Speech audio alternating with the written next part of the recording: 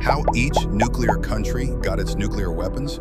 It all began with the United States, the first nation to detonate a nuclear bomb in 1945. Soon after, the UK joined the club, thanks to nuclear knowledge shared secretly by the US during the early Cold War. France followed with its own nuclear program. Israel developed its nuclear arsenal in secret. Meanwhile, the Soviet Union raced to match America, succeeding in 1949 with covert intelligence and immense engineering might. China built its bomb with Soviet assistance. Pakistan's program was built with help from China. North Korea's path? A blend of Pakistani know-how, isolation, and determination. India stands out, building its nuclear bomb independently. No outside help, just decades of self-reliant science.